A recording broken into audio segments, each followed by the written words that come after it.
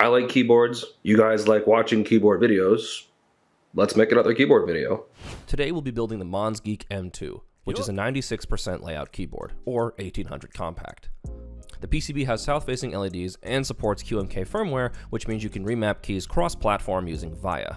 It comes in 3 cool colors, and at just under $116, I would say that this is definitely worth your money.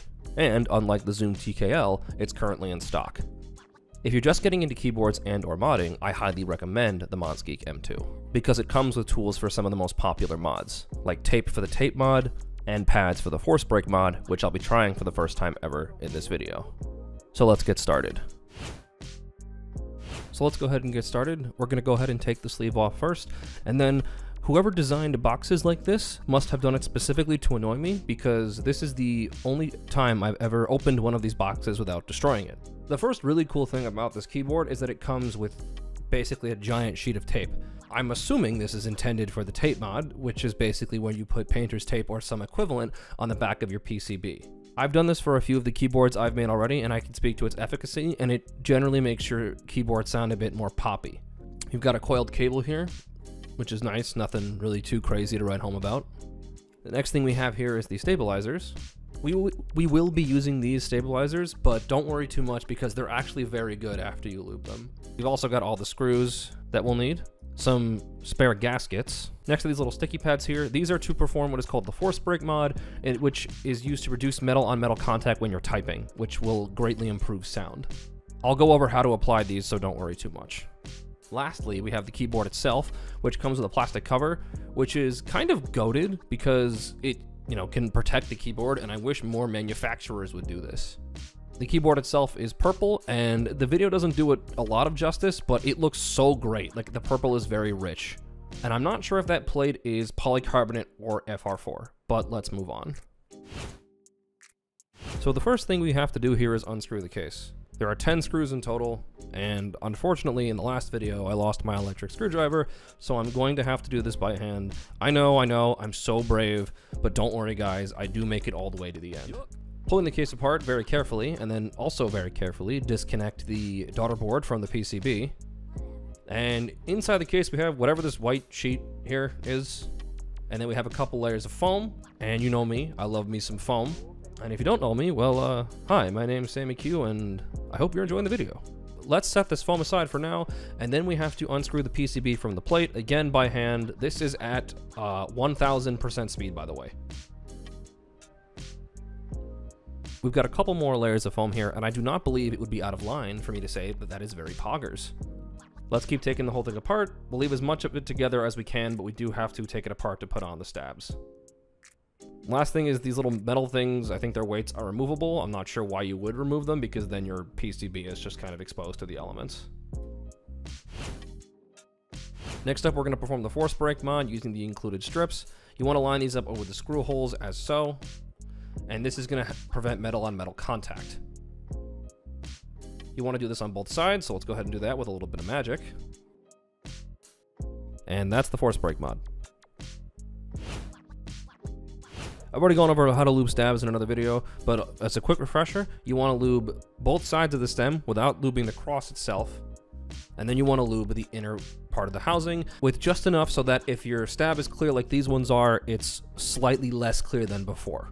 Next up for the wire, I'm going to use Krytox 205 grade 0, and I'm going to put a generous coating on the long parts of the wire and a little bit just around the corners as well. Next, I'm going to put it all together, making sure that everything's going the right way, and this is what it should look like when you're done. Next, we'll go ahead and attach them to the board. First, we have to clip them in, and then we have to screw them in from the back.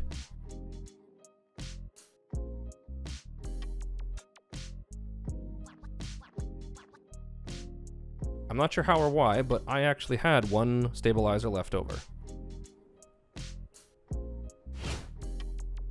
Let's go ahead and put on some switches with magic, as is tradition on the sammyq channel. These are Akko V3 cream blue switches, and this is actually the first time I've built a keyboard with tactile switches as opposed to linears. I like how these feel. These are actually pretty close to linear switches, but you can definitely feel the bump. I wanted to try something new, and I got the idea to use these switches from YouTuber Punji, or Pungi, maybe? I really hope I said that right and I didn't just say something wildly offensive by mistake. Please check her out, her link will be in the description. Before we put it back together, if you want to do the tape mod, this is the time to do it. You might want to cut it up into strips, but at the very least you will need to cut a hole for the daughter board connector. It is very easy to apply and remove. I ultimately decided not to go with the tape mod because it took up more space than I thought it would, so I just put it back on the sticky paper and it didn't lose any of its adhesive. Next, let's put the foam in and very carefully reattach the daughter board. And then we'll put the top part of the case on and then we'll screw the whole thing together. This was very tedious without an electric screwdriver. And there we go. It is very important that you press your keys like this for reasons that I cannot come up with a punchline for. You'll just have to trust me. Can't have a keyboard without keycaps, and for this build I am choosing the Akko World Tour Tokyo. These are cherry profile die sub PBT keycaps, but they come in OEM and ASA as well. They come with this wire keycap puller, and here's my genuine reaction to seeing it. Oh, that's fucking cute.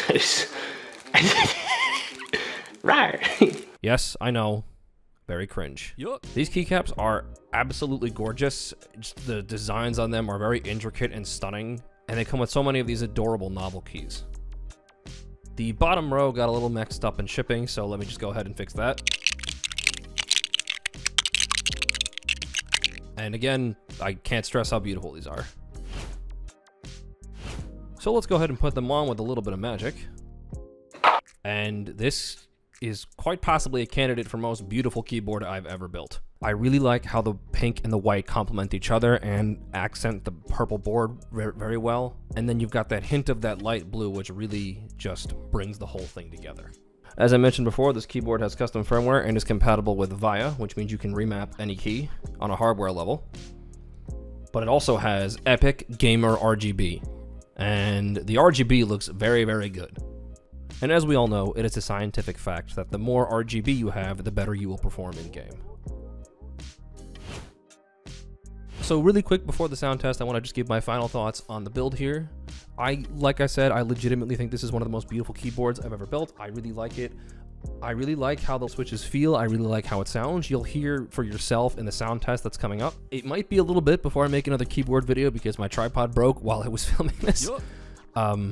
So that kind of sucks. I typically name my keyboards. I don't have a name for this one yet, or the last one actually. So if you want to leave some name suggestions in the comments, I will pick one and I will announce it in the next video. But really quick before we get into the sound test, leave a like if you enjoyed this video. Leave a comment about what you think of the build. Let me know if you agree if this is a beautiful keyboard or not. If you disagree, I may have to fight you, but we'll see what happens. Anyway, I won't waste any more of your time. Let's get into that sound test.